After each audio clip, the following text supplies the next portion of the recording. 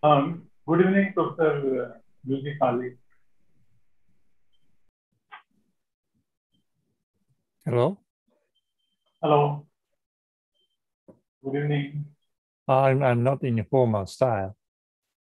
Nice to see everybody. Hello. It's about bedtime for us. Yes.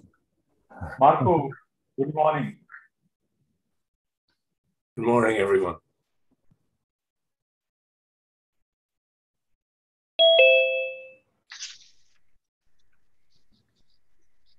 I think most of the panelists have joined, so in a minute or so, we'll start. Good morning, Meshra, and good morning, everybody. Good morning.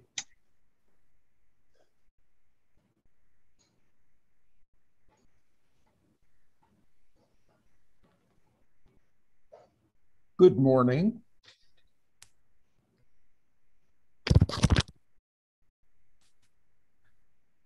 Yeah. Good morning, Professor David.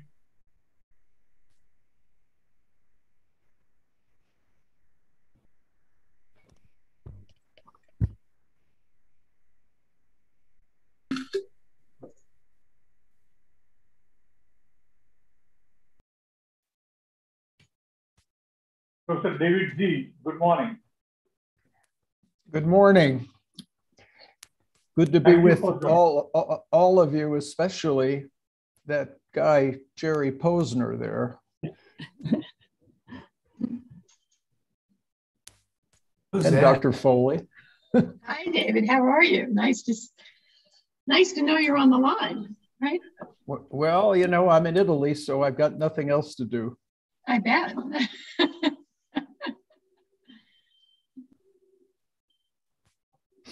Wish I was there. It's not a bad place to be. I think we can start the session now. Yeah. Dear friends, good morning, good afternoon, good evening, bonjour, buenos dias. Topical and Geographical Neurology Specialty Group of World Federation of Neurology and Indian Academy of Neurology have come together to organize this important series, Inspiring People in Neurosciences. And today, we have the 11th session, and I welcome you all for this session. Inspirational person today is Professor Jerome Posner, popularly known as J. Now, if you are a student of medicine or a neurology, all of us know Professor Posner through his marvelous book, Diagnosis of Stupor and Coma. And he was a mentor to many in the field of neuro-oncology. His legacy is carried on at Memorial Sloan Kettering Cancer Center, New York. The session about this inspirational person is going to be very special today because Professor Posner is with us in the room, and Professor Lisa De Angelis, the most illustrious student of Professor Posner, will take us through the life and work of Professor Posner. And the highlight of the session will be conversation with Professor Posner. Warm welcome to Professor Jerome Posner and Professor Lisa De Angelis. To share this important session, we have WFN President Professor Vulcan Griswold. Professor Griswold is, we don't have to say much about him when we say he's the president of WFN. He is an Australian neurologist. He served as former secretary of WFN for 7 years.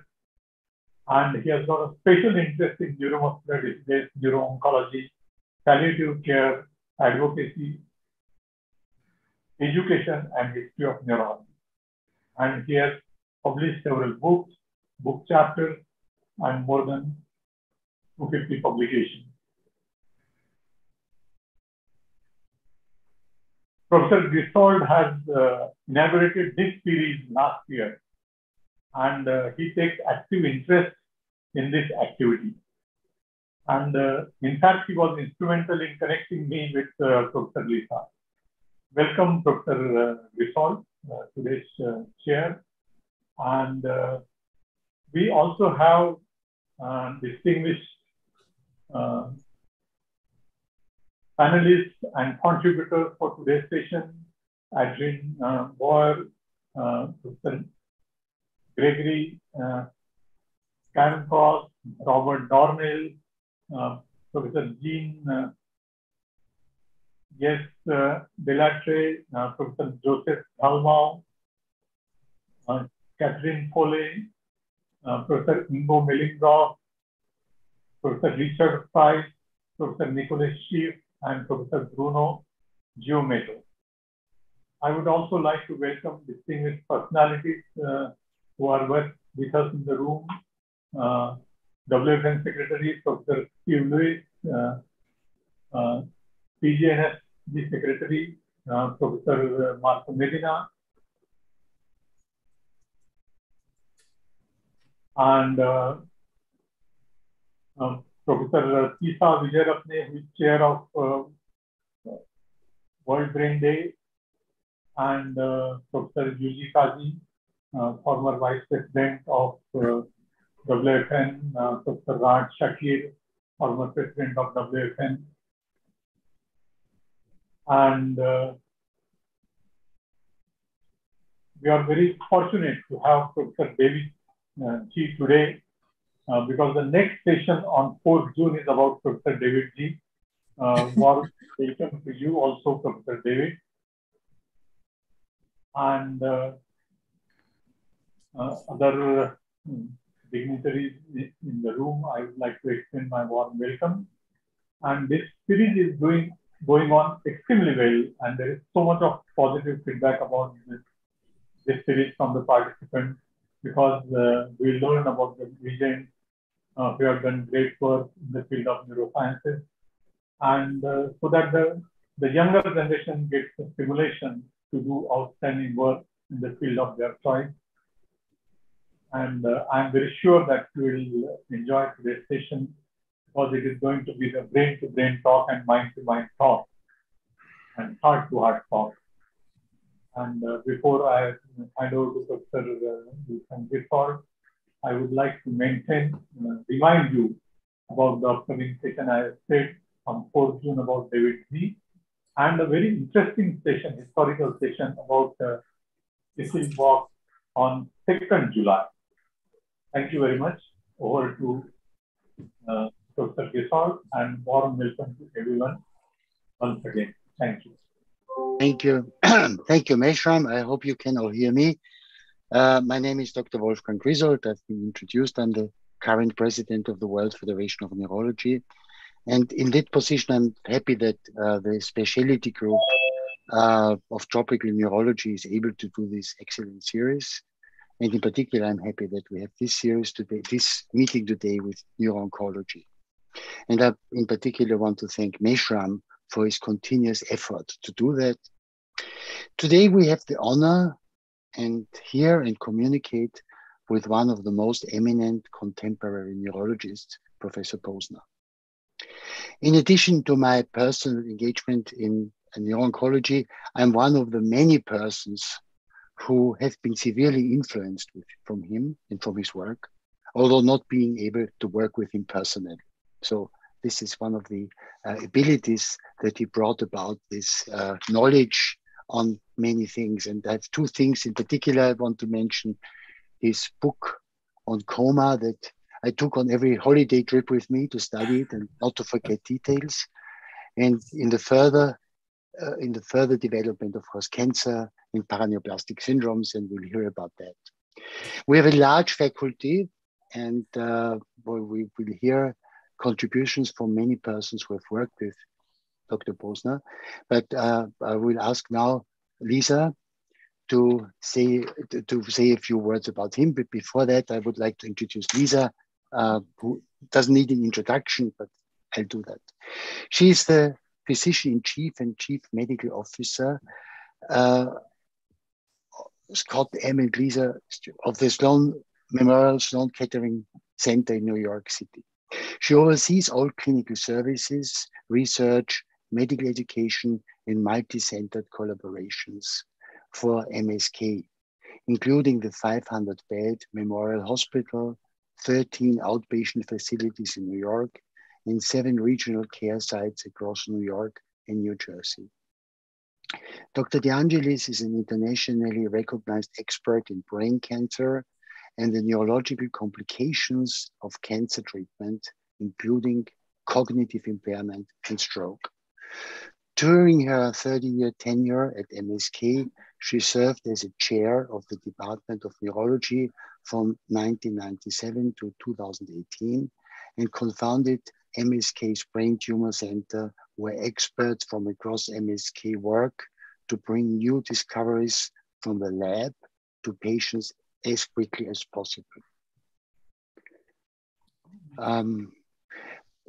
Dr. Angelis' own research has focused on primary brain tumors, and she has led several clinical trials that investigate new tumor therapies. She has also helped develop the current regimen to treat primary CNS lymphoma. She is the author of more than 300 peer-reviewed manuscripts and 130 book chapters, and has written or edited 8 books. Dr. De Angelis is an elected member of the National Academy of Medicine.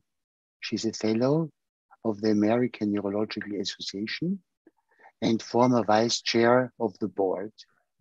She is also a fellow of the American Academy of Neurology, which in 2019 awarded her the organization's highest honor, the Wartenberg Lecture. With that introduction, I ask Lisa to introduce Professor Posner to this session. Thank you.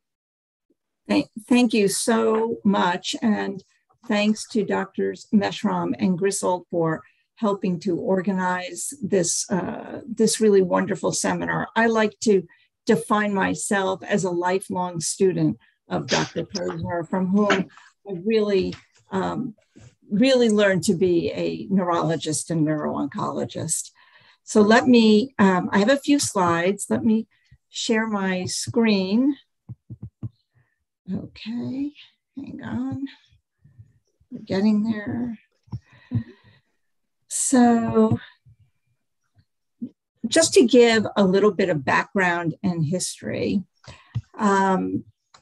this is not the, so first of all, his early years, born in 1932 in Cincinnati, and Jerry just celebrated his 90th birthday, so happy birthday, Jerry. And educated and trained in the Pacific Northwest at the University of Washington, where he fell under the spell of Dr. Fred Plum, who was then the new dynamic chair of neurology at the University of Washington. And in fact, the inaugural chair, the neurology had just been established as a department when Fred moved to Seattle.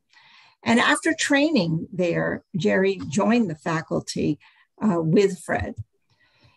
And when Fred had the opportunity to come to New York City, and I should say come back to New York City to become the chair of neurology at Cornell University and New York Hospital, Jerry came with him in 1963.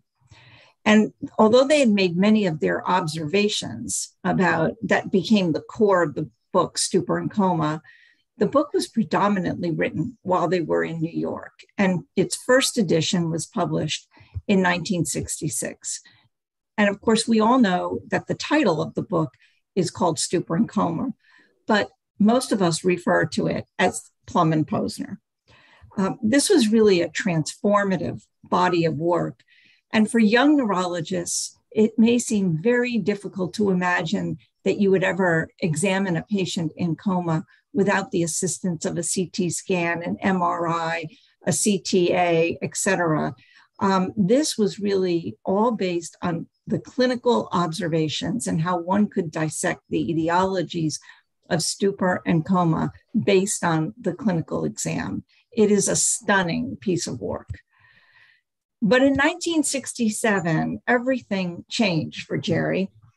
At the time, Memorial Hospital, which is directly across the street from New York Hospital, was part of the Department of Neurology, that the faculty there had to have appointments at Cornell. And they had been in search of a full-time neurologist to serve Memorial Hospital. At the time, it had been served predominantly by private neurologists doing the occasional necessary consultation. And because there were no willing volunteers, Fred sent Jerry to Memorial Sloan Kettering to lead what was then the neuropsychiatry service in the Department of Medicine. He started initially as a half-time or part-time attending, although worked full-time, I'm sure, and in 1968 became the first full-time neurologist at a cancer institution. He was told by many illustrious neurologists at the time that he was throwing his career away. But Jerry made his career out of continuing his really wonderful clinical observations while at Memorial. Prior to Jerry taking control of neurology there, the Cornell residents did rotate at Memorial Sloan Kettering, and it was such a period of relative freedom that they actually took their vacations during their MSK rotations. But once Jerry arrived and started to realize how neurologically ill many of these patients were, the residents rapidly became very busy. And he also established how to care for patients with primary brain tumors. I particularly like this picture of Jerry because it has the coffee pot behind him.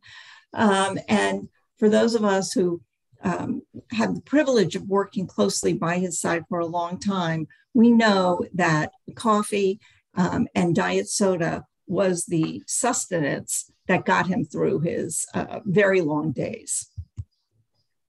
Jerry's first objective was he could not do this by himself, so he needed to recruit talent. And the first person he recruited was Bill Shapiro, who was a former Cornell resident, but had gone to the NIH for a few years.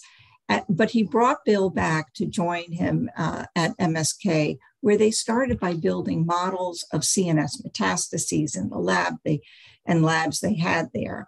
Bill went on to really develop the primary brain tumor program at MSK and led the national clinical trials on malignant gliomas for many years. Bill became the second chair of neurology at MSK for a few years before he took on the chair at the Barrows Neurological Institute in Arizona.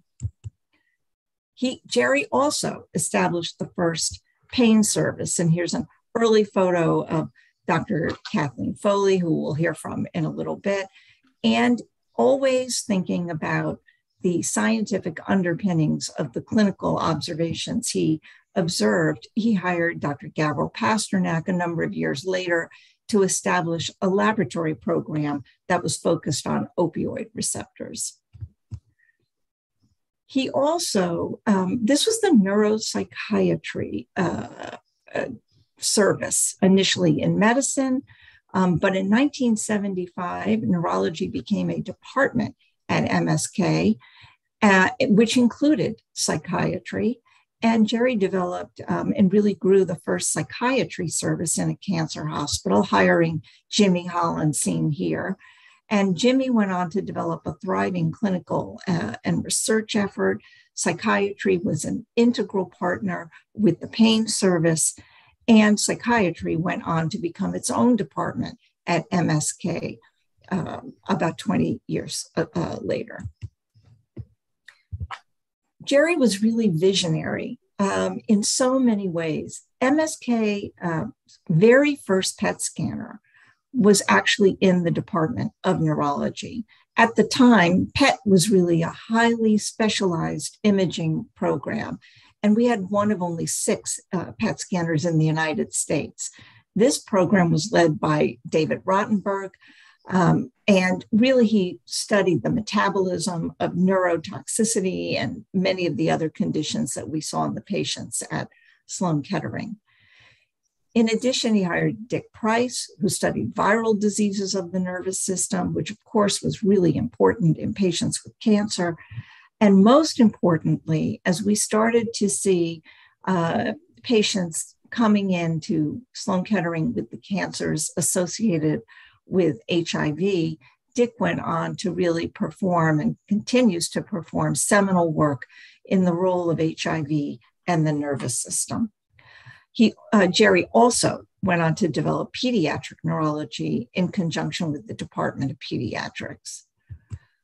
So here's an early picture of Doctors Kathy Foley and Dick Price at some conference. And really these are the core faculty that Jerry brought there and really established the full breadth and the depth of the department and unraveled, I think, the neurologic treasures, if you will, that could help us understand diseases in the brain and the nervous system in patients who suffer from cancer. Jerry's own personal scientific contributions are too numerous for me to elaborate, and so many of the speakers later today in this program will go on to do that. But clearly, for his work done at Sloan Kettering, paraneoplastic syndromes were really the hallmark of his mid and later career. He really characterized the classical syndromes and identified the characteristic autoantibodies that we all test for today. He elucidated the difference between the intracellular and cell surface antigens and the kinds of syndromes that they cause. He went on to identify new syndromes and characterize new antibodies, and also identified the important role of T cells in causing neuronal destruction, although clearly the antibodies are generated by the B cell population. Jerry's profound influence was really the fact that he seemed to master it all. He was equally expert in the clinic, and this is an early picture of him on our inpatient floor at Memorial Hospital, or what it looked like back then, and also in the lab, and you see him here at the microscope. He had amazing facility to relate the science to the patient and the patient to the science. And that, I think, is something that all of us who had the privilege of working alongside him and training with him really sought to incorporate in our own thinking and our own approach to patients and neurologic disease. There were so many trainees from the lab who went on to develop their own laboratory effort, who went on to identify new syndromes, who refined our understanding of the so-called traditional syndromes. Many of them demonstrated a role, some of these antibodies in non-cancer situations as well. And currently, antibody-mediated neurologic disease is widely recognized as one of the most important areas for us to understand in the entire field of neurology. And this area just continues to grow. Jerry traveled widely. You see him here with Dr. Cesc Graus from Barcelona and Jean-Yves Delattre from Paris, two former trainees. And also, Jerry was incredibly supportive of faculty and trainees. And I particularly show here a picture of Jerry with a young woman who he can recall when Fred received the very first applicant to the neurology residency, who was a woman. He called Jerry and said, we have a woman who's applying. What should we do? And Jerry was like, she's good, you should take her. And he did support women throughout their careers, as well as people from all backgrounds. He really was a strong advocate for helping to develop people from all walks of life and for them to become skilled neurologists. Really, he has a long legacy of trainees, and this is enhanced in part by the integrated neurology residency that continues to this day. Cornell residents continue to spend substantial periods of time at Memorial Sloan Kettering, and the residents loved working with him. He had an enormous influence on the program as a whole and on the residents individually. Of course, he went on to develop the first fellowship training program in neuro-oncology, and there are trainees throughout the world. As I went through the list, there were at least 37 leaders in neuro-oncology programs around the globe who had trained with Jerry, and at least 10 chairs of departments of neurology. And you can find his trainees throughout North America, South America, Europe, Asia, and Australia. He was a formidable educator, and you see him here in this old picture. I'm not sure, Jerry, if this is the MGH amphitheater, although I personally remember sitting in amphitheaters like this as a medical student.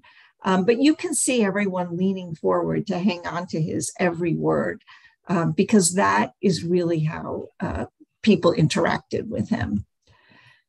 But for those of us who had the privilege to be at the bedside, it was really a master class in the neurologic exam and neurologic physiology. It was really amazing. He was also an institutional leader at Memorial Sloan Kettering, and because Jerry is very self-effacing, this is really less well recognized. He's seen here in a picture with then chair of the Department of Medicine, John Mendelsohn, who's in the middle, and the then chair of the Department of Surgery, Murray Brennan. And Jerry was always viewed as a trusted advisor to the senior leadership of Memorial Sloan Kettering. Here he is. He established the neuro ICU at MSK. Believe it or not, that he's actually standing in the neuro ICU there. That is what it looked like decades ago. And for those of us who are at Memorial, those beloved vertical charts that were such a nightmare to write notes in. He is also a national leader, president of the American Neurological Association, seen here at one of the dinners that was held at that time. And the personal side of Jerry, nobody worked harder than Jerry. He was in the office by 4 a.m. every day. He was a voracious reader and learner.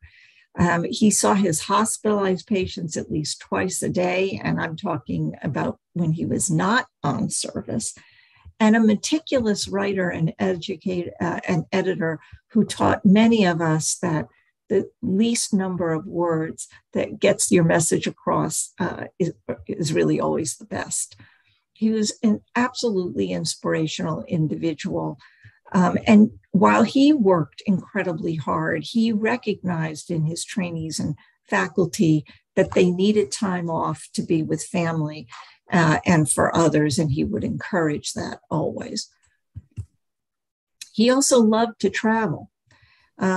It may seem hard to believe if you watch him living on the coffee and the diet soda diet of his workday, but he really loves good food and wine. And I actually had the pleasure of going on several professional trips with him, where I really got to saw a very relaxed Jerry Posner, and I could not believe it, but he would love to be out late talking and enjoying himself. And I just have a few pictures with so many colleagues. There were too many pictures to go through, but Jerry loved to travel, and always with him was his beloved partner, Gerda. And this is a picture seen. I don't know what trip this was on, but it certainly in Asia. And in 2005, he permitted us to celebrate the 30th anniversary of the Department of Neurology. And you see Jerry here with his wife, Gerda. To the far left is the then president of Memorial Sloan Kettering, Paul Marks, and to the right of Jerry in the picture is Esther Rowland, or Bud Rowland's wife. And behind Jerry is, you can see his family, a table with his children and family.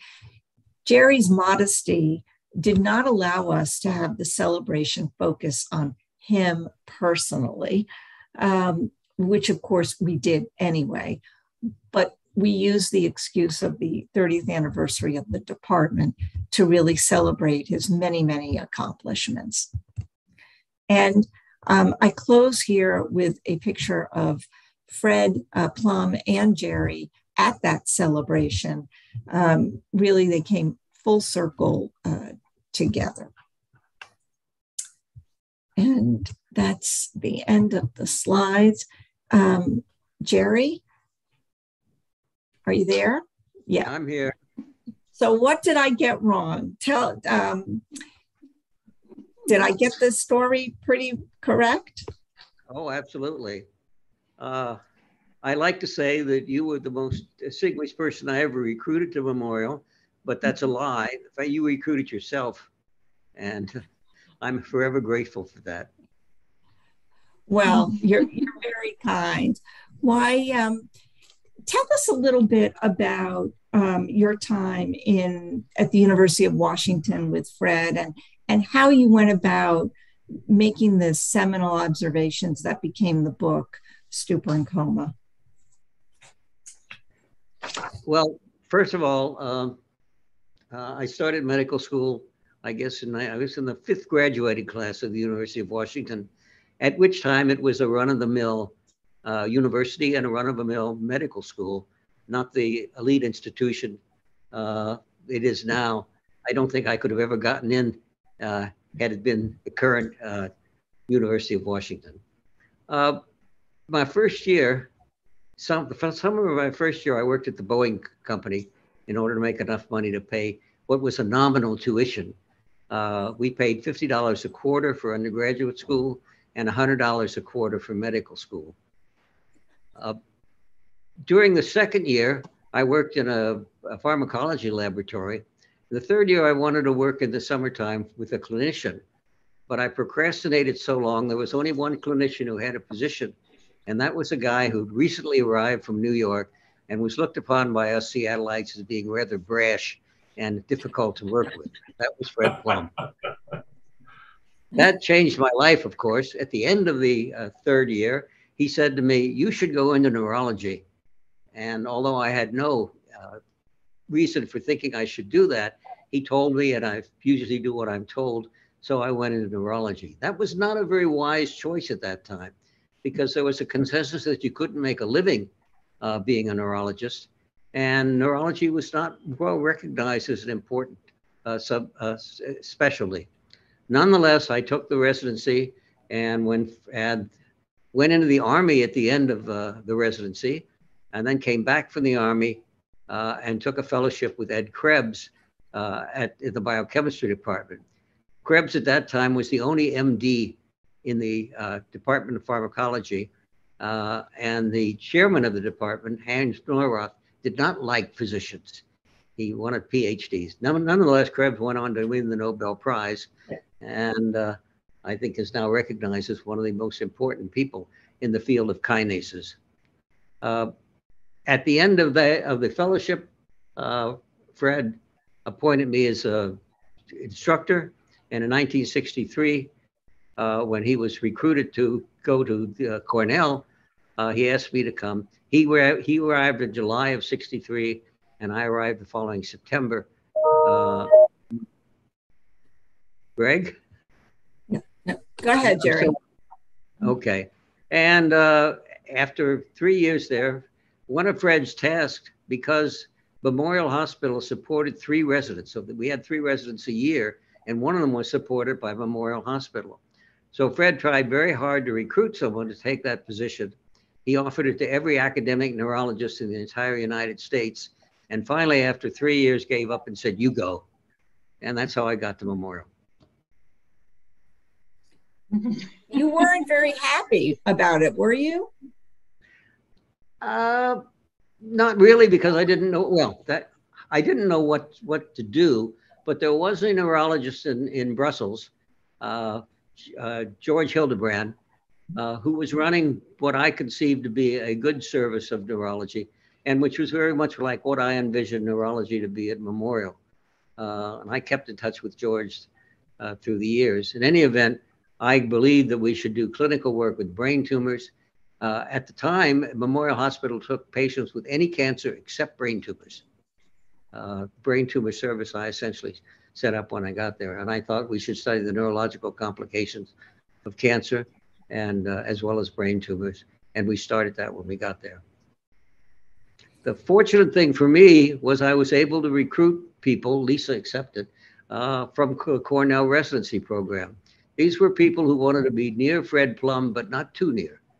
And therefore I was able to recruit them, and that included Kathy Foley, Dave Rottenberg, Dick Price, and the people who followed. Actually, the first recruit, other than Lisa, who came from outside the institution was Gavril Pasternak, who did not train at Cornell. Well, that was later. I mean, you had a well-established department by that time. Yeah, that's right. That's true.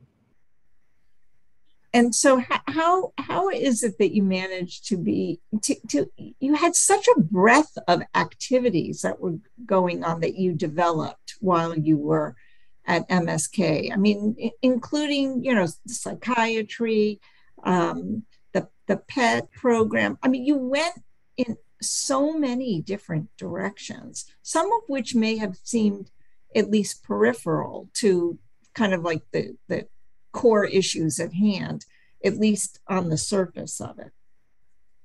My predecessor at Memorial had been a distinguished psychiatrist, Arthur Sutherland, who actually retired and moved to Italy.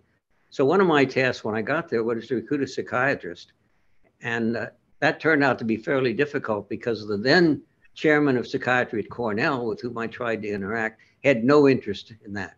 Finally, Bob Michaels came to take over the chair of psychiatry at Cornell, and he helped me recruit a psychiatrist.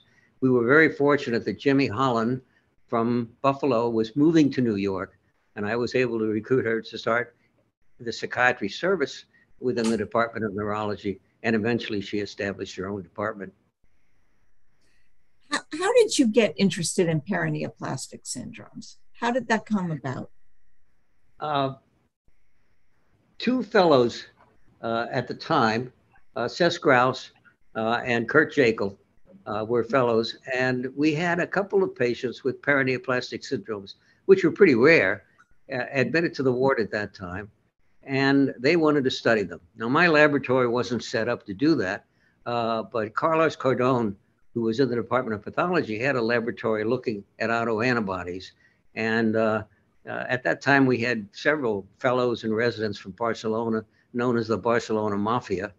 And they enlisted Carlos to help them set up this the program looking at antibodies.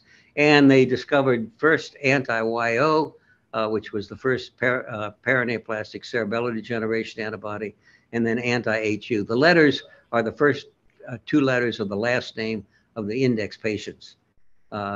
So those were done in the mid-'80s, and then, of course, the program exploded. And you went on to license that testing, did you not? Right? Yeah, well, the people at Sloan Kettering suggested that we might try to get patents on that. And indeed we did. And for a while it was fairly lucrative. But the Mayo Clinic took over after that. And now I may get royalties of maybe $10 or $15 a year even now. Well, we'll have to go and celebrate on that, Jerry. Jerry, what else would you like us to know about, how you went about your career and built the program at MSK? Well, I think I was very fortunate. There was always support from the administration, which didn't always happen at Cornell across the street. But the people who in the administration, both the clinical administration and the academic administration, were always helpful and helped support me until grants became available. That's part of what we try and continue to do today.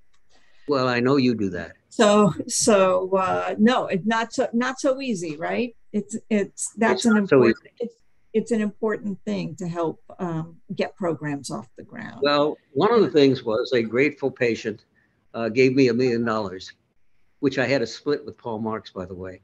So I got half of it. And that helped support the programs for a while before grants came in. Right. It was easier to get grants in the early days. It's much harder now. Yes. All right. Wolfgang, I'm going to turn it back to you. Thank you. May I just ask one Thank question you, Jerry. to Professor? Of course. Just one ask in that sequence. What made you so interested in the side effects of cancer therapies? Because this is something that you opened up for neurology, and this was often disregarded that there could be such things. Because we saw the patients, and Yeah. we had a big consultation service after I got there. More and more people were asking us to look at patients who had neurologic disease and who also had cancer. And the treatments became available. And we saw the patients. And when you see the patients, you have to learn something about them. And if you can, do something about it. So thank you. And I think this is very inspirative that, let's say, bedside and to the development of that. And I think one of your work is not only paraneoplastic, but this great awareness of the side effects of cancer, which is so great and so helpful.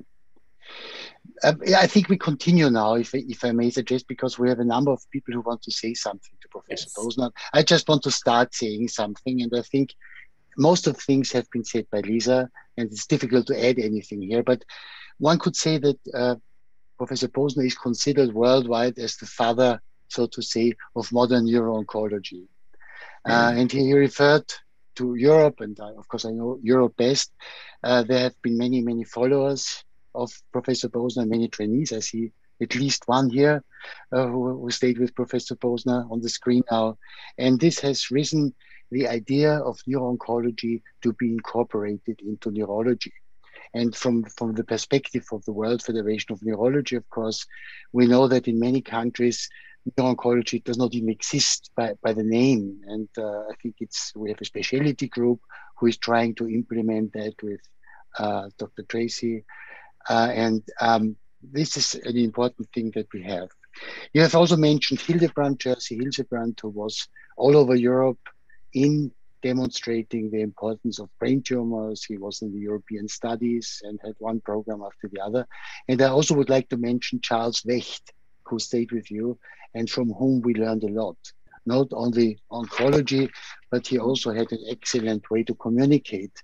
And at every meeting, when we met him, he taught us how to bring things along. I think I just want to, as there are so many aspects to be discussed and so many notions, I just want to say two things. I already said one thing, that was the appreciation of your book, Stupor and Coma. I had the 66 edition, and I had it, as I said, in All Holidays with me. The second book I had in All Holidays were Peripheral Nerves by Professor Mummandahler from Switzerland, which was also an eye-opening book, and one couldn't live without those two books. I met Professor Posner, he will not remember, I suppose, but I met him in 1981 when I was touring a few university hospitals in America, I was enabled with my trainer, Professor Jellinger, and I visited Professor Posner and who talked to me. And then during the talk, I think a patient came in his office who had meningeal carcinomatosis and a shunt, and Professor Posner demonstrated to me how he instilled methotrexate into this patient. And this was an eye-opener. And I think many patients I treated afterwards profited from this short interaction that was maybe 10 minutes, but it gave wisdom and it gave many ideas for my future career and for others who did that. The last point is, and this has been mentioned, we have a common interest in paraneoplastic syndromes, and we have, let's say, constructive times together, and I think it's an important development. And he was also and Professor Giumetto will mention that, at our European meeting once, and once I had the pleasure to have him in Austria at the Austrian Neuroscience Winter Meeting that tried to combine neurology, neuro-oncology, neuropathology, neuroimmunology, and this was really a highlight of that visit. With that, I stopped my personal recordings, and I will start according to the list that I received. And please, if I just may start with the list that Lisa has given me, that I would first ask Adrienne Bois from Sloan Kettering to say a few words on Professor Posner. Thank you. Thank you very much, Wolfgang. And thank you for inviting me. I think I'm by far the most junior, neuro-oncologist here. And I think that speaks to just the great length and depth of Dr. Posner's influence. So I first met Dr. Posner when I was a fellow at Sloan Kettering and beginning in 2012. And so at first, my interaction was very clinical. I had the privilege of examining many patients, elbow to elbow with Dr. Posner, and serving as his fellow in clinic. And to this day, I'll encounter a patient which is, kind of a diagnostic conundrum, which happens more often than it ought to, but it does. And I think about what would Jerry do, and he would first examine the patient. And so just a thoughtful, careful exam often clarifies everything. And similarly, the kind of thoughtful, methodical approach was sort of foundational to my own laboratory experience. So later on in my fellowship, I pivoted to doing a postdoctoral fellowship in a laboratory, in Joan Massaguet's laboratory here at Sloan. And I was sort of casting around for how I was going to make my own career. And we were working on mouse models of parenchymal brain metastasis. And I had just spent quite a lot of time on service caring for a patient with really terrible aggressive leptomeningeal metastasis from breast cancer. And she very much inspired me to try and solve this problem. And I dutifully went back to the laboratory, and I realized I was quite stuck. And I wasn't certain how I was going to start this process. And I knew that if I wanted time with Jerry, I needed to just pop in and see him in the morning. And so I did. I'm a morning person, but I'm not quite as much of a lark as Jerry. I come into the office at 7, and by then he's already finished several cups of coffee. So I popped in to see him. And as usual, he kind of gruffly said, "Well, you're not reading the literature," and pointed me to a paper from 35 years earlier, from 1977, which is actually the year of my birth. And there he was. He had, in collaboration with Shapiro, Chernick, and Posner, had all made a mouse model, actually a rat model of meningeal carcinomatosis. And that really was the roadmap for my own work. So, he hands me the paper, and I thought, all right, well, off I go. And he just encouraged me to just do it. I had all these reservations about why this might not work, how things could go sideways. And he said, "Why don't you just go do this and we'll talk later?" And when I'm encouraging my own trainees, I think the same thing. I think you can always think of 100 reasons why something might not work, but maybe we should just try first. And so for that, I'm eternally grateful. He's provided me with not just a roadmap to handling clinical difficulties, but also to encouraging intellectual bravery in myself, but in my own trainees. And it's really an honor to carry on in some very small way his own work. When I actually received an award from the American Academy of Neurology that was sponsored by the Friends of Jerome Posner. And it's really been the greatest honor of my career so far, is to be receiving anything with Jerry's name on it. So thanks so much. Thank you, Adrienne. This was very nice and memorable. I move on alphabetically according to the list, and I go to Dr. Cairncross. Greg, would you be so kind and say a few words. Of course. Thank you very much, and good morning, everyone.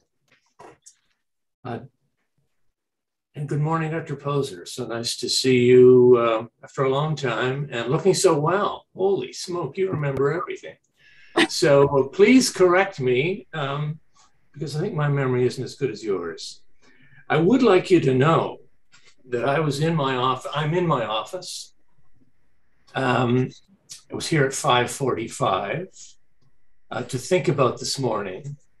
And when we're done, I'm going to work on a paper, finishing touches. I'm pretty excited about it. So this early morning effort is in your honor. I thought about 4 a.m., but I can't do 4 a.m.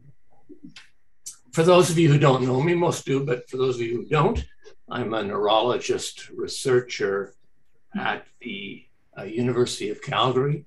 And it seems funny because I feel like I'm putting the finishing touches on a career in neuro-oncology and still talking to the individual who got me started.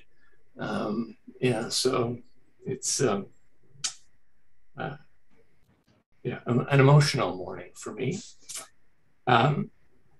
My career had its beginnings when I was a first-year resident in neurology at New York Hospital. I was one of those people. I began my neurology training July 1st, 1976 on the inpatient service at Memorial Hospital. Bill Shapiro was the attending neurologist. Of course, I had no idea at that time that my career and its interests would follow his own in the area of primary brain tumor. But I enjoyed that rotation. I enjoyed it so much that I really looked forward to coming back to Memorial each year during the training program. We spent about a third of the year at Memorial. And those were the moments that I felt most comfortable, most at ease, most able to learn. And the mood on the other side of the street, I think it's been alluded to already, was often a bit different. I mean, it was a great experience too, but just a little different. So I like Memorial. Also that summer, interesting, I was thinking about this, I worked with a medical student from Hopkins named Paul Zal.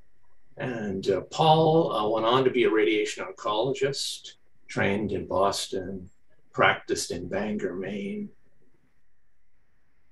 And he and I remained friends to this day. So it was a very meaningful time in my life. Somewhere, I'm thinking about the second year of the training program, Dr. Posner took me aside and proposed a research project in brain metastasis. First time I'd ever done anything like that.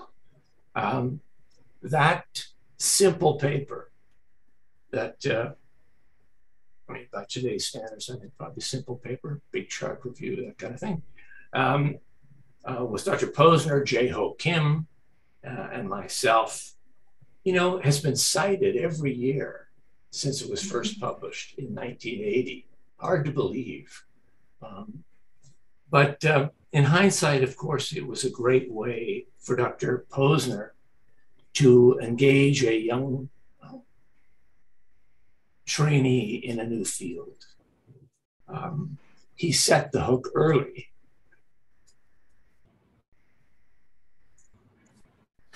It was also an exciting time to be a beginner in this field because I bore witness to a number of interesting things. First, the first cohort of faculty members at Memorial Hospital, I had a chance to meet them, know them, work with them, learn from them. Dr. Foley's on the call, Dick Price is on the call. But I mentioned Bill Shapiro, Dave Rottenberg's been mentioned. I'd like to recall Dean Young and Matt Gatterville subsequently, and Jeff Allen and others. Great people, decent people, hardworking people, talented people, and all recruited by Dr. Posner, I think attracted to the department he was building.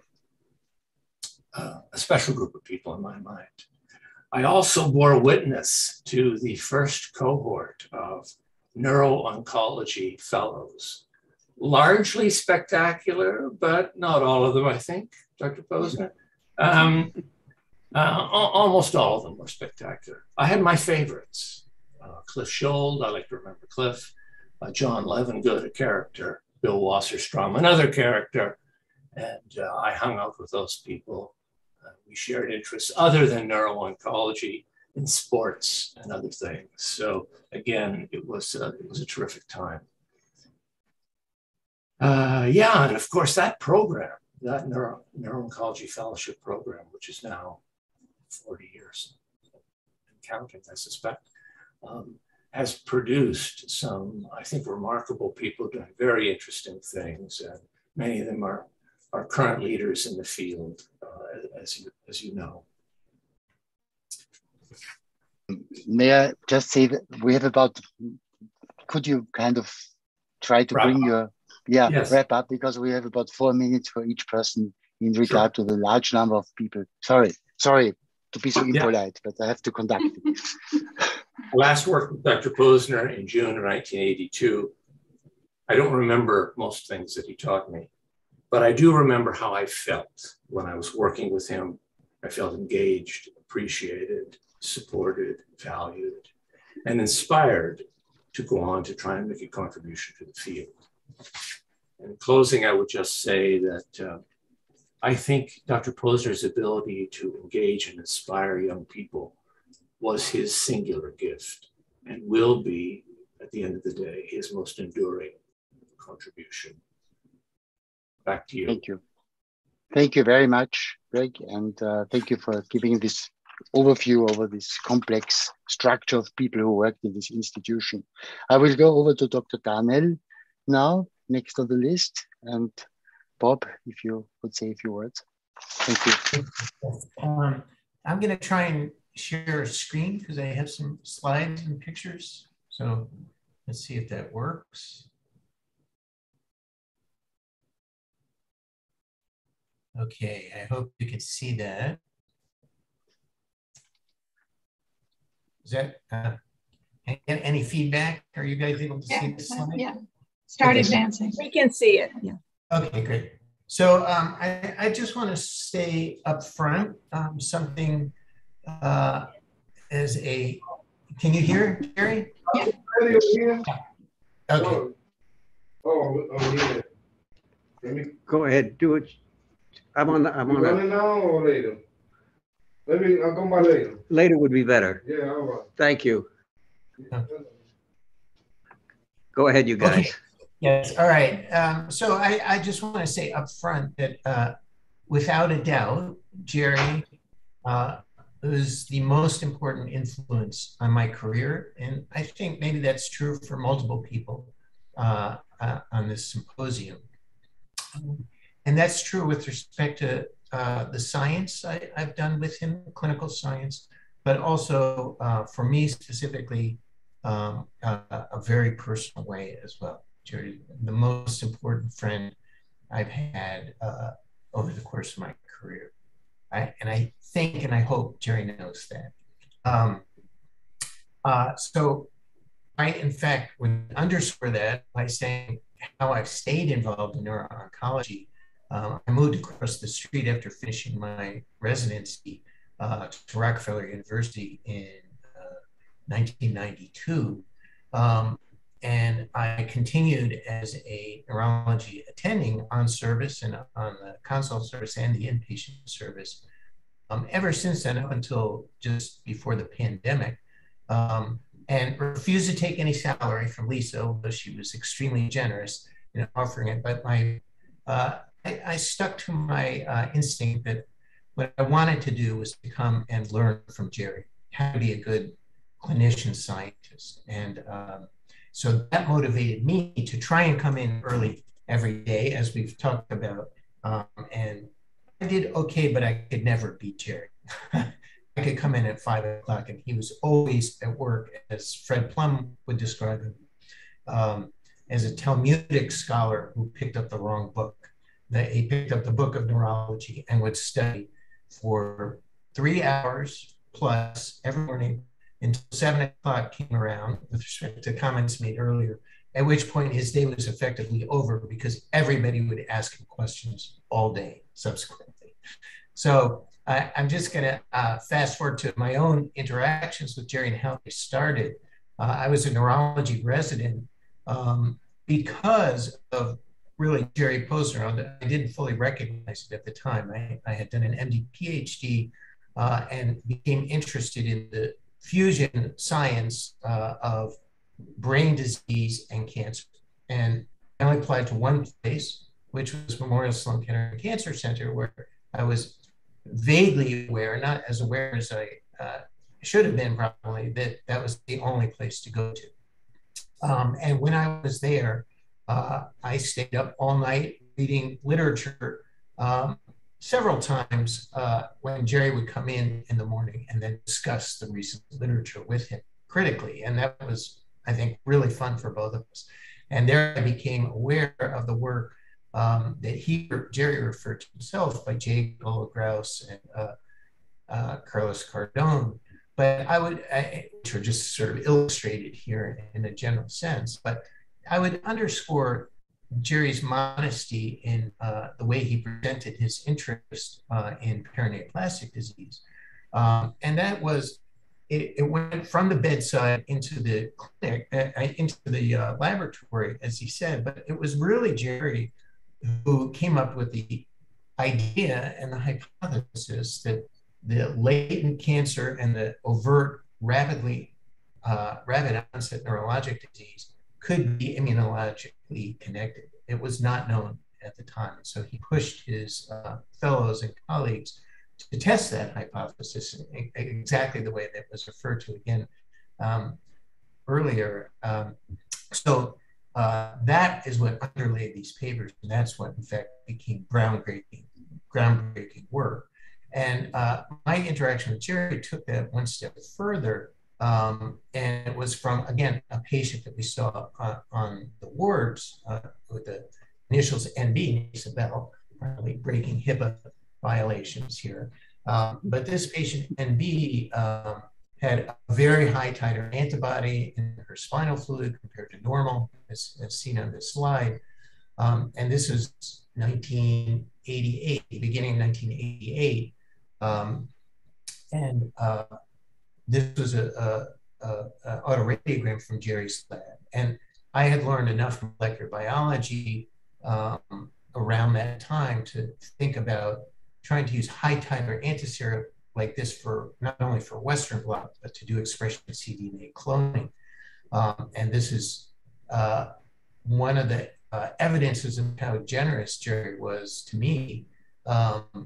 He allowed me to come in to his laboratory during my clinical neurology years at night. So I, again, modeled myself after him and worked as many hours as my brain could tolerate. And here I took this patient's sera with insight and backing from Jerry and was able to identify a clone. And so this established the method for doing expression cDNA cloning. I notice here a comment. I stored this at 4 degrees for vacation, which is something Jerry would not have known, I think. But you know, I just want to sort of fast forward on where this work led to in terms of my appreciation for Jerry here. And I know the time is short, so I'll just go through a few points. That clone and that antiserum from patient NB led to our first papers together, which identified a paraneoplastic cerebellar degeneration unique antigen, both by molecular characterization and cloning ultimately of what it was. It turned out to be a neuron-specific vesicle coat protein. May I then, just say that we are getting out of time a little bit? Could you also wrap no, up? Sorry. I got it. I'll keep going just for a bit because I have to yes. cut me off. So we went on to clone other parent neoplastic antigens. This is the RI antigen. And we went on to use those clones to establish the basis of tumor immunity, being, as Elisa alluded to, both a B cell and a T cell phenomena. And of course, I went on to write a book that I'm not deserving on, really Joseph Delmel and others on, Jean-Yves and others on this line are more appropriate to comment on. So I know the time is short, Wolfgang, but I'm just going to take a few moments anyway until you cut my voice off. I just, some discussions I've had with Jerry, I wrote some really interesting comments down over the years. So with respect to science, Jerry had this anecdote that I love. Was it Ted Boyce working on immunology and HLA haplotypes, was all excited about it until Jerry informed him that Lewis Thomas had predicted the phenomenon he was working on 20 years earlier by recognizing bloodhounds could not identify identical twins, the kind of insight Jerry would have in science and make the connections referred to earlier. He told us a story about Corey's wife who worked with him on the Nobel Prize purifying phosphorylase and how extremely detail-oriented she was, that she made unexpected discoveries, which I found inspiring. And this is professor's rounds that Jerry and Lisa would do every morning that I love to come to. And one of the things he was grilling a resident on who had diagnosed diffuse meningeal enhancement with colon cancer and pointed out to them that this could have been made as a clinical diagnosis before lumbar puncture by asking them, what test did you not do? And that was the first olfactory nerve, sort of example of the kind of pearls Jerry had. So regarding personal wisdom, and this is my last slide, Wolfgang, hang in there. The sort of things Jerry would muse with me about early in the morning. This is a quote from him: getting old, with respect to getting old, everything works, but nothing works quite as well as it used to. A comment I enjoy in this context. Another one: exercise doesn't make you live longer, it just seems that way. These are direct quotes from Jerry. And following accolades for him at one of the retirement things at Memorial, Jerry got up and spoke and said, I asked my wife, Jerry, what to say. And she said, say thank you and sit down. So Jerry said, thank you, and he sat down. So with that, I will close my comments and just finally say, Jerry was not only an inspiration to me scientifically and personally, but in his actions, and exemplified it in no better way, perhaps, than the way he cared for Fred Plum all the way till Fred Plum died. So, thank you. Sorry, I went over 7 minutes and 54 seconds. No, it's more than that, but it doesn't matter. So that's fine. Let's continue. Let's continue and try to stay with 4 or 5 minutes, because otherwise we cannot get the whole faculty through. I would like to ask now Jean-Yves Delatre. We jump to Europe, and maybe Jean-Yves, you would like to comment on your time and your relation to Professor Posner? Yes, do you hear me? Welcome. Yes, sure, perfect. Thank you. So, I was in Paris as a resident in the early 80s, and there was a lot of papers coming on which were basically deciphering the neurology of cancer. And in this paper, there were always two names.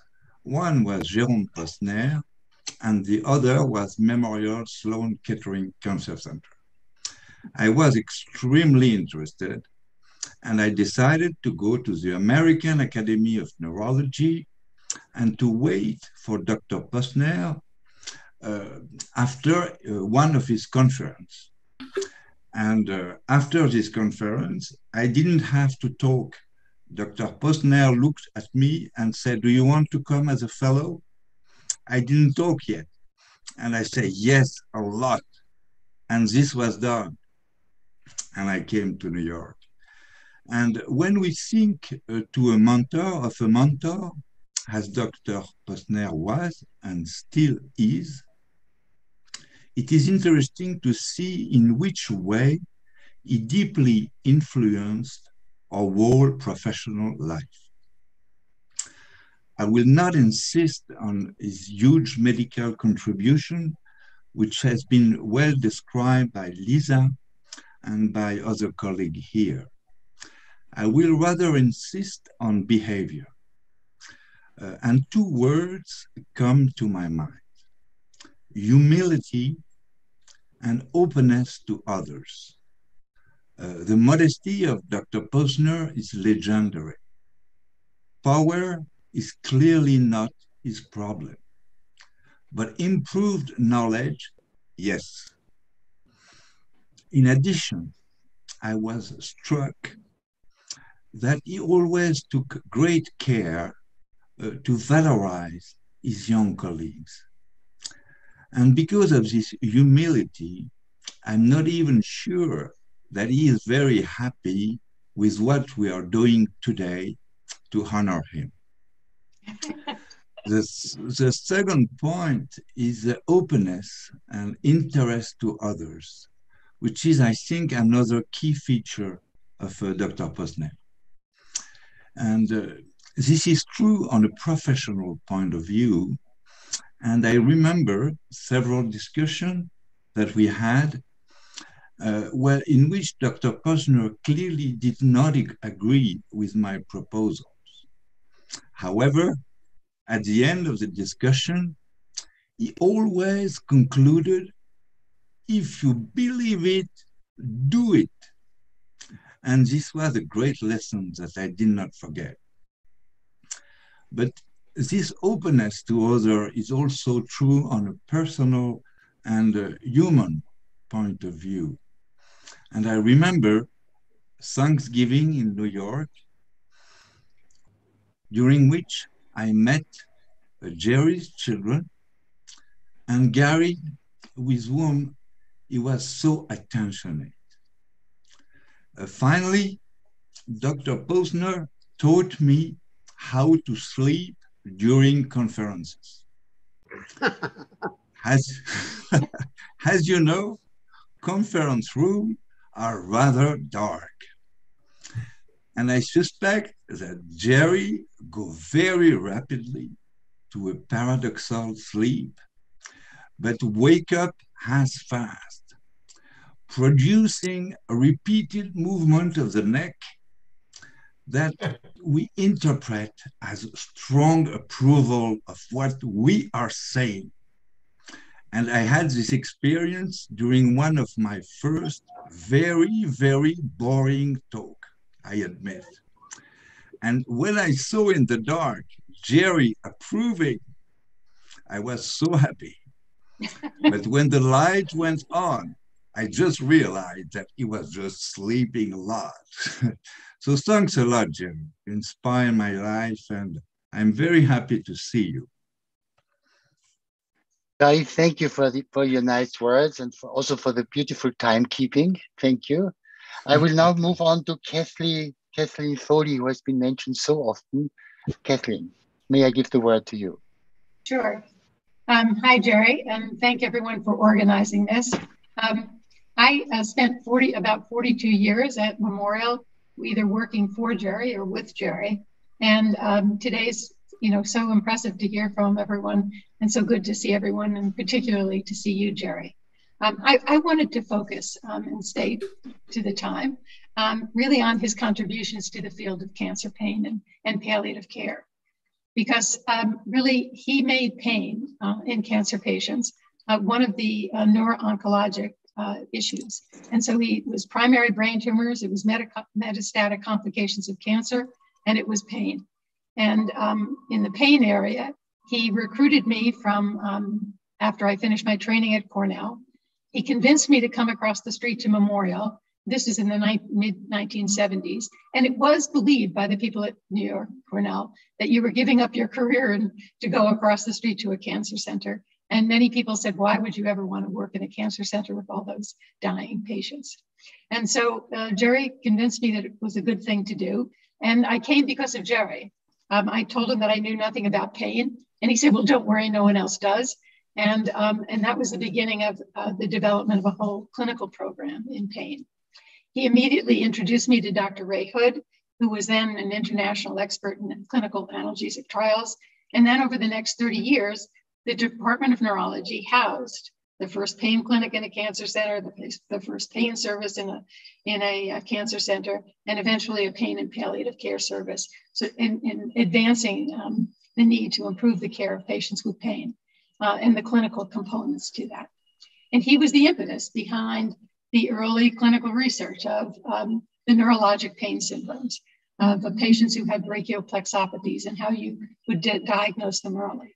On lumbosacral plexopathies and how you would distinguish brachial and lumbosacral plexopathies from radiation-induced plexopathies. And then the whole field we saw a series of patients, again, going back to the bedside, of patients who'd had Hodgkin's disease and 20 years later had plexopathies. And these were patients who developed radiation-induced malignant schwannomas. And so these papers, again, were so important to those who are caring for cancer patients because it gave them the tools to be able to assess these patients, and I think most importantly, to diagnose them early and to prevent neurologic injury. He also taught us about spinal cord compression, and so a range of papers on pain in the patient with cancer and back pain, and how we make these kinds of diagnostic assessments with simple x-rays, if that's all you had, or with much more sophisticated MRI imaging. But along as very much Lisa has said, he supported the idea that we needed a very basic research program. So he helped recruit Gav Pasternak. Gav came to Memorial, set up a really innovative program in opiate receptors. Gav identified splice variants of the morphine receptor. And although Gav has died, his work continues in a startup company called Sparian, which is currently working on new opioid analgesics that do not suppress respirations.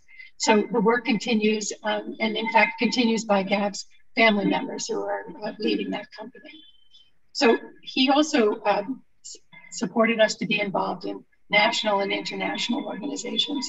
And so Memorial became a WHO collaborating center for cancer pain and for cancer pain research and education. And again, Jerry was behind it and supportive and willing to give the resources that we needed and help find the resources to do that work. So in fact, none of this would have happened without his vision, without his support, because he really every day saw the impact of pain on this population of patients. And this was not easy in those days because the administration was not necessarily on our side in focusing on a non-cancer curative approach. And he, like I, had to deal with hospital administrators and bean counters about funding concerns. But he was the supporter, he was the champion. So how did he do all of this? I think you've heard from many of the people today. He was the master educator, he was the mentor, he was the role model clinician. He had great, amazing characteristics of a leader. You've heard all of them. But the one he didn't have is that he was very unwilling to celebrate successes. So that was a little bit difficult because we'd always want to celebrate these successes. And Lisa's identified the 30th anniversary, but that was not easy to get Jerry to agree to it. When those of us who work with Jerry or train or reminisce, the things we talk about are his personal attributes and his personal outbursts in the mornings when he'd be slamming the doors because the Xerox machine didn't work or the computer wasn't working. He would know more about any patient you had admitted than you did on any day that they were in the hospital. You've heard this before, he had this incredible dislike for bureaucracy and pomposity.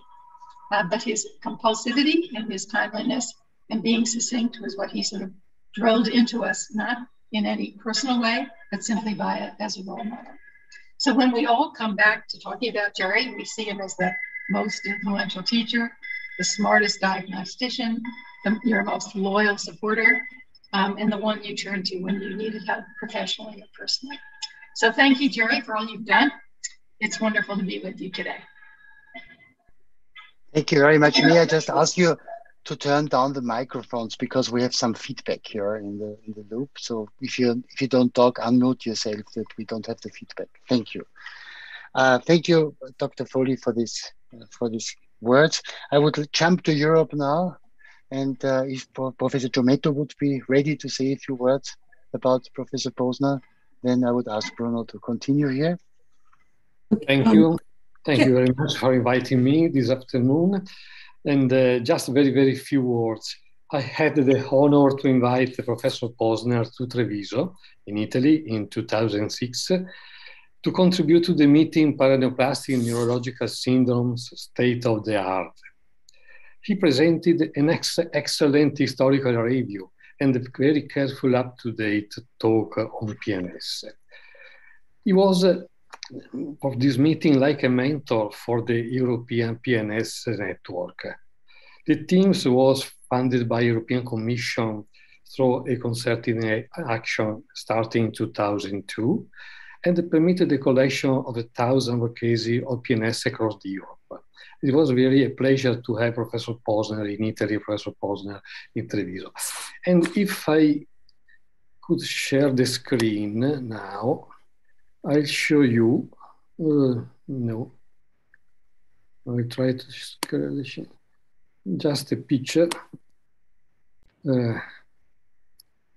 No, anyway, don't worry.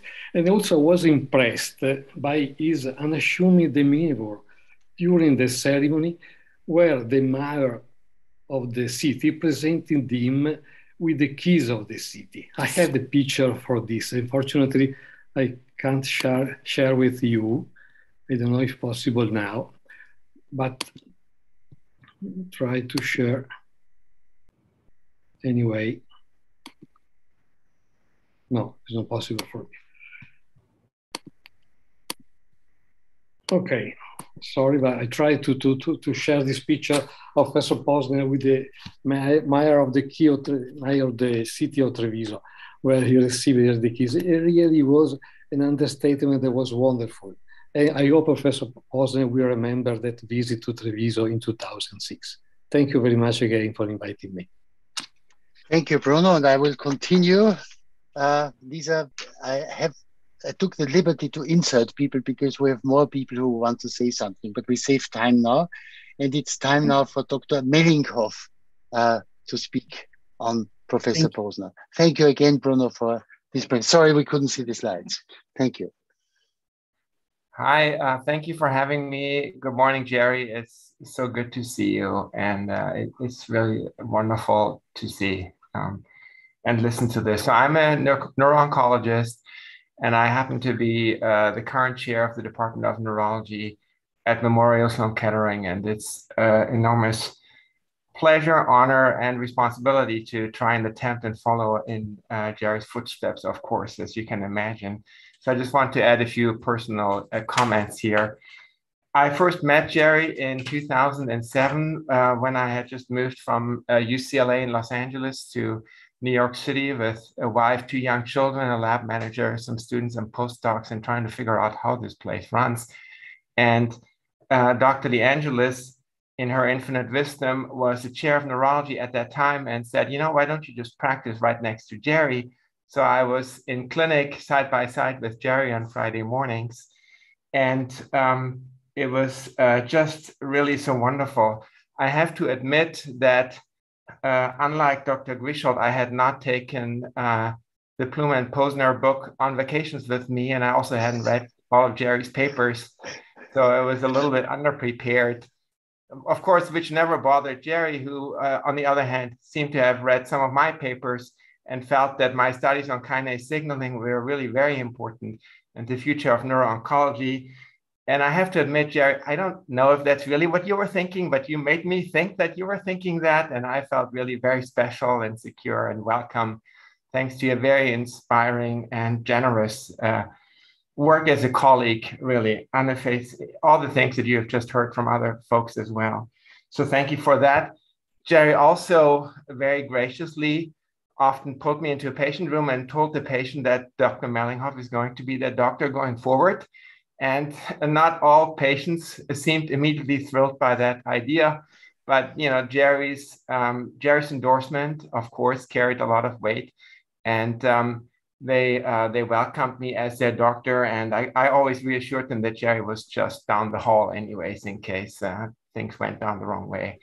And Jerry, you've been such an inspiring colleague. And of course, these Friday morning sessions came with regular microdoses of Jerry wisdom and Jerry humor, and have really been amongst my most rewarding professional experiences, I would say, in my career so far. So those are really wonderful personal experiences. I really came to appreciate Jerry's footprint on the field of neurology when I gave seminars at other institutions over the years, because I always got the same two questions. Question one, what are you working on? And question two, what's Jerry doing? How is he? And everybody really wanted to know about question two, and hardly anyone really seemed to care that much about question one, which was absolutely fine with me.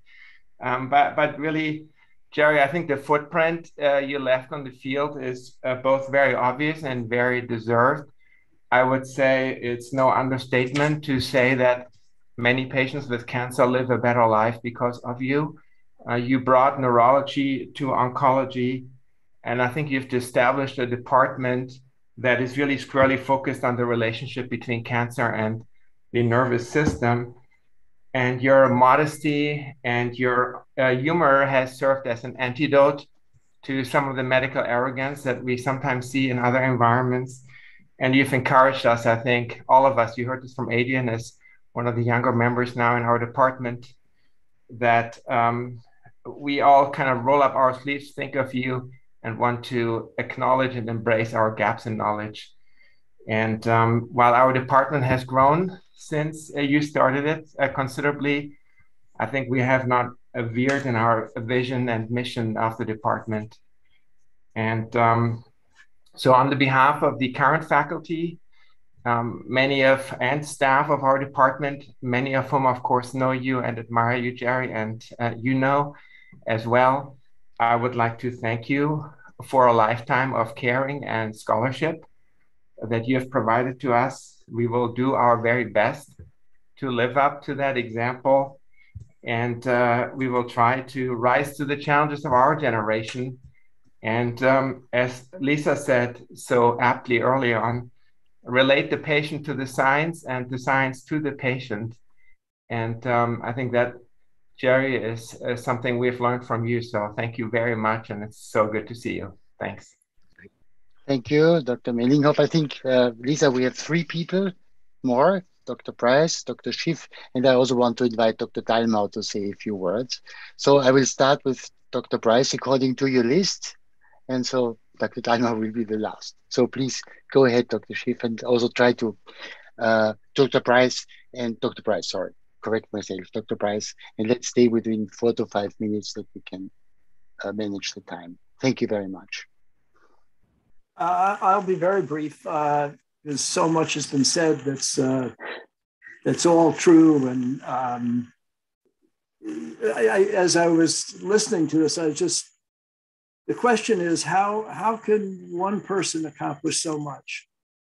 I mean, what are the qualities of Jerry that he could just do so much? And I think the singular things are his extraordinarily intelligence, but his creative capacity to see things beyond what other people see, and to put things together in these various areas is just quite incredible. And then the other thing is that comes out in all these conversations is how generous he's been, how much he's done for so many other people, patients, but all the people who talked today. He's just a tremendous generosity. I'd just say a little bit about myself. The turn of my career really relates to a case report that I wrote with Jerry and Norm Chernick in my residency. And that turned my career towards an interest in viruses and in immunology. And I think that's the same thing for so many people. So his impact is extraordinary. We've heard the depth of it and we've heard the range of it, but it's hard to think of one person who could do so much. And I just leave my words at that. And I'm so grateful myself. I mean, he's been the biggest impact on my career and so forth. And I would always like to emulate, but I couldn't. I don't have the capacity for what he's done. Thank you very much for your kind words. And I would now hand over to Dr. Schiff. Hi, I'm Nico Schiff. I'm a neurologist at Weill Cornell, and I trained with Jerry. And since that time, we've sustained both a collegial relationship and a friendship. And I prepared just 3 slides, and I'll stay on time. I've worked most closely with Jerry on the revisions of his epic book with Fred Plum, originally titled The Diagnosis of Stupor and Coma. And I just want to share a couple stories. I quickly show 3 slides. When I first started working with Fred on disorders of consciousness and reviving neuroimaging studies in the mid-1990s, Jerry was very supportive, and we were getting a lot of resistance. And people were basically telling me what they told him, which was, in the beginning of his career, is that this is kind of a waste of your time, and why are you going to do this? And I remember talking to Jerry, and he said, look, this reminds me very much of what happened with us in the late 1960s when we first started trying to treat leukemia. He said people didn't do so well. And I remember being told, why don't you just let these people die with dignity? And he said to me, had we listened, but they'd still be dying with dignity. And now we have leukemia as one of the most treatable cancers. And I remember that conversation very vividly. And it was inspirational because, and to be fair, along the way, we still get a lot of resistance, but it was one of the real touch points for me.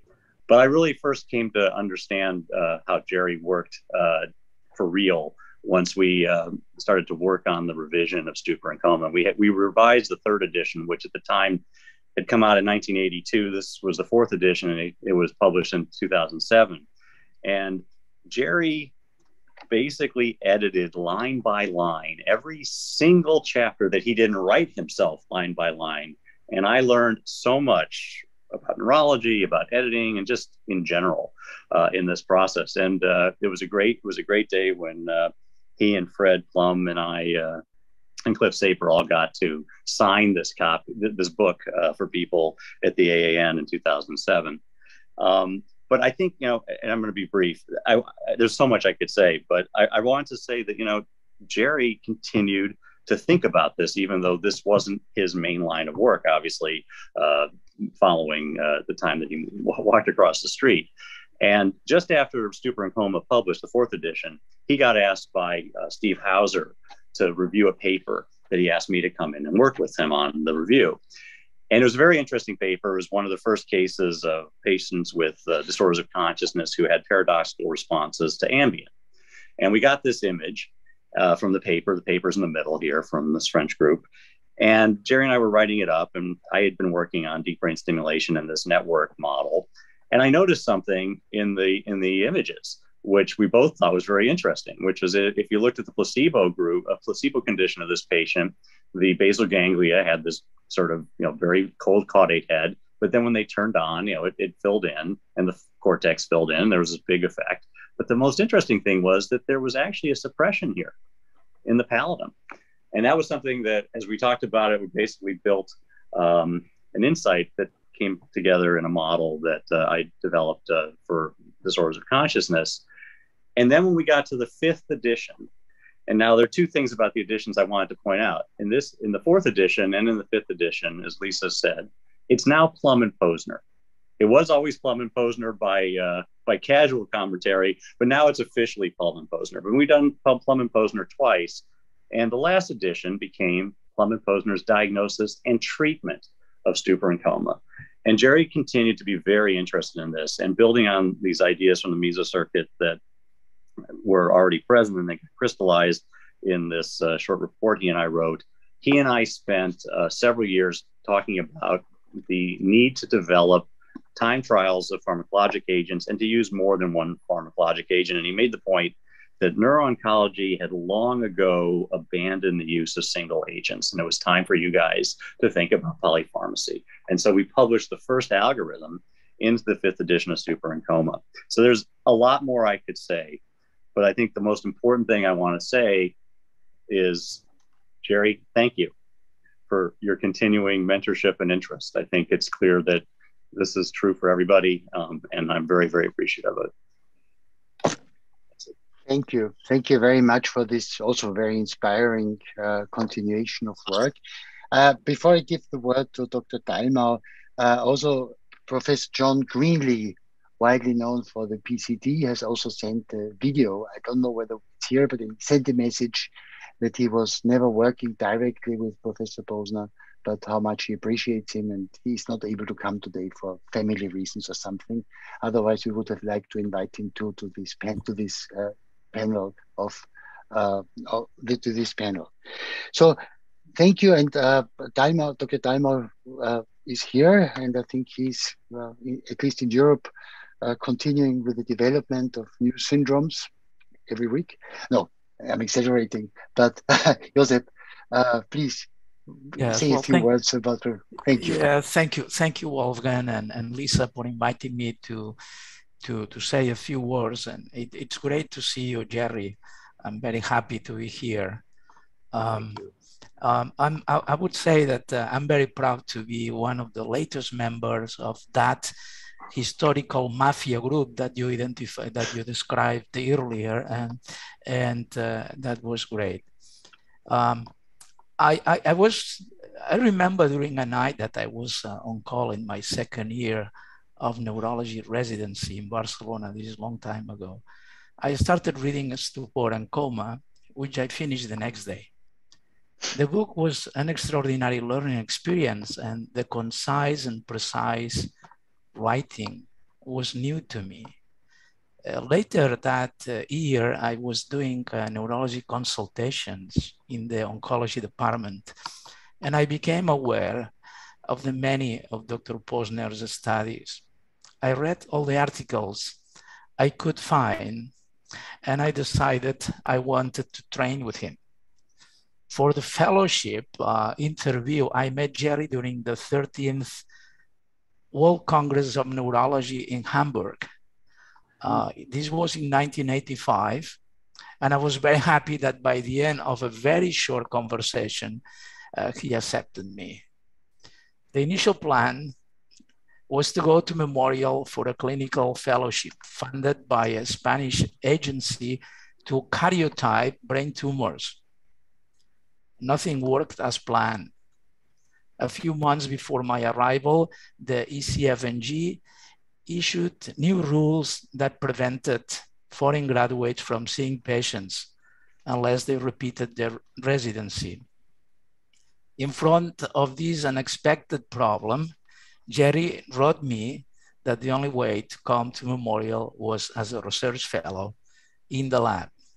Despite my total lack of experience in the lab, I accepted and became fascinated by the neurological complications of cancer, mainly the paraneoplastic syndromes. I never karyotyped a glioma, and instead of 2 years, I spent 11 years at Memorial, the last 8 years being able to see patients. During these years, I became very aware of Jerry's extraordinary clinical skills, and I was truly impressed by that. I remember that he addressed each consultation with such precision, and to my wonder, in the first 3 to 5 minutes of the patient interview, he was able to formulate a set of questions that invariably led in the right direction most of the time. Therefore, on a personal level, the influence of Jerry started long before I met him and continues until now. When Cesc Graus, who also was trained by Jerry, and I recently wrote the book on autoimmune encephalitis that was recently published, the lessons we learned from Jerry were echoing in our minds. Beyond my personal views, Jerry's influence in the entire field of neuro-oncology has been monumental. Even if we only consider the field of paraneoplastic neurologic disorders, his many contributions describing the new syndromes, antibodies, pathogenesis have been enormous. Dear Jerry, the Barcelona crew, Cesc, who is traveling, Cesc and Flora, who are traveling right now, Myrna and I, thank you very much for your work and your constant mentorship. Thank you. Thank you, Josep, for your nice words. Lisa and Professor Posner, would you like to say something after this excellent different stories and different perspectives, in particular, Professor Posner? Yeah, actually, I don't recognize myself in the things that have been said about me, but I am most grateful. I thank you all very much. Thank you. Lisa, would you like to say something? There are no questions except one person who acknowledges this meeting and the content of the meeting from India. So there's not a question. But Lisa, may I hand over to you for a brief wrap up from your perspective? Thank There you. will be Thank you. there are few people in the room who would like to make some comments. Okay. Okay. Let's do that. Who is that? Who is that? I'm not aware. Who is that? Professor Yuki, you are still there? Professor Sisa is here. Sisa Vijayarapne. I'm basically speechless. It's getting close to 1 a.m. in the morning. I think, Professor Posner, your book is right next to me. And this is inspiration at very best. I think you are the living example of what a clinician scientist can do to this world. As best as I can, as the World Brain Day chair, I'll spread this word of inspiration as best as I can. I just say thank you. Thank you very much for you and everyone in the crew. And thank you, Professor Meshram, for organizing this unbelievable, amazing, inspiring to the core story.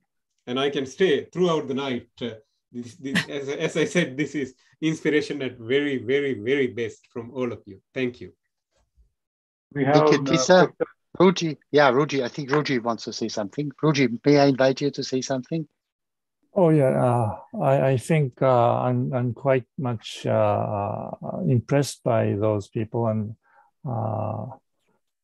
I can say to you that I do have kind of a similar situation that everybody has right now already mentioned. One thing I like to say is there has to be a growing field like neuro-oncology in that era. And so I think there must be a kind of spirit of pioneer, like Professor Posner. And then that's what I learned from this lecture series. Thank you. Thank you, Ruji. Meshram, is there anyone else who wants to speak? You mentioned two. Were these the two people? Professor, we have Professor David G also and Asif Sheikh. Okay. Yeah, Professor David G. Being the last letter in the alphabet, I'm very happy to give a 1 minute to Jerry Posner. I managed 1 year out of my 57 at Hopkins to be at Cornell, where I worked very closely with Kathy Foley and Dick Price and did my neurology with Jerry Posner. And the only thing I would say is Jerry taught me that the examination of the patient was where it has to begin. And I'll never forget a patient who had a spinal cord problem, and Jerry came into the room and he saw that one of the intercostal muscles was atrophied. And he said, the lesion, and with a gleam in his eye always, the lesion must be at T8.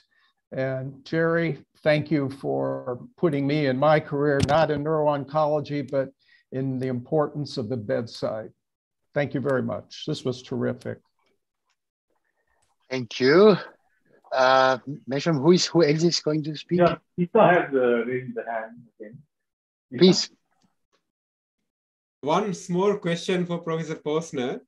I'm a bit intrigued. At what time did you go to sleep, actually? I have a polymorphism on one of the clock genes, periodic 2. It leads to an autosomal dominant called advanced sleep trait. So given my own devices, I go to bed at 7 o'clock and I get up about 2:30. And now that I'm retired, I obviously couldn't do that when I was at work, but I always went to work early. Thank you. So thank you very much, all of you.